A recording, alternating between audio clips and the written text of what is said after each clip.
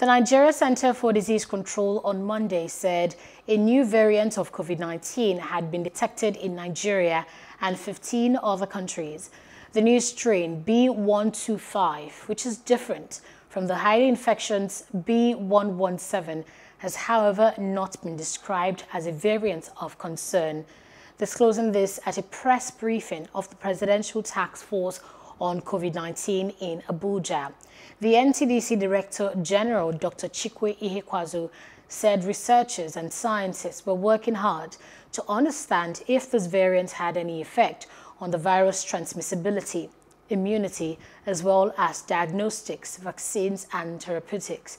Iheakwazu stated that the NCDC was scaling up its sequencing capacity to have a better understanding of the burden of variants of concern in the country.